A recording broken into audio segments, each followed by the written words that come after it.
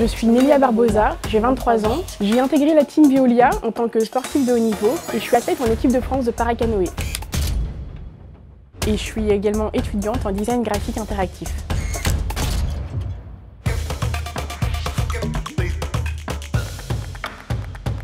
Donc là, je regarde la caméra.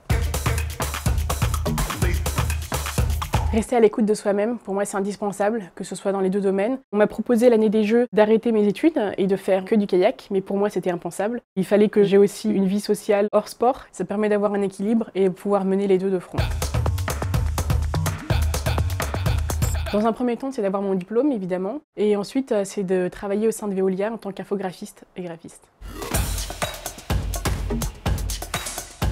L'esprit d'équipe, c'est une cohésion, c'est réussir à réunir toutes nos compétences, c'est avoir un objectif commun et c'est l'accomplir ensemble. C'est mon grand-père, il a presque 90 ans, mais il suit toutes mes courses, il connaît tous mes résultats, tous mes chronos, mieux que moi d'ailleurs, donc je suis très impressionnée. La solidarité, ça m'a beaucoup aidée, donc notamment pour l'acquisition de ma prothèse de course. Ça m'a permis de surmonter mon amputation. On a toujours besoin d'être bien entouré pour surmonter des épreuves, quelles qu'elles soient.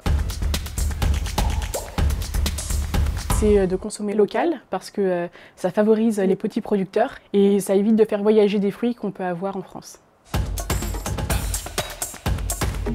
Alors je ne me sépare jamais de ma pagaie parce que c'est mon outil de travail. Encore le kayak, j'arrive à trouver des solutions pour avoir un kayak sur place, mais la pagaie, elle voyage avec moi, elle prend l'avion, elle prend le train. Mais en fait, j'ai pas vraiment de devise en fait. J'arrête tout.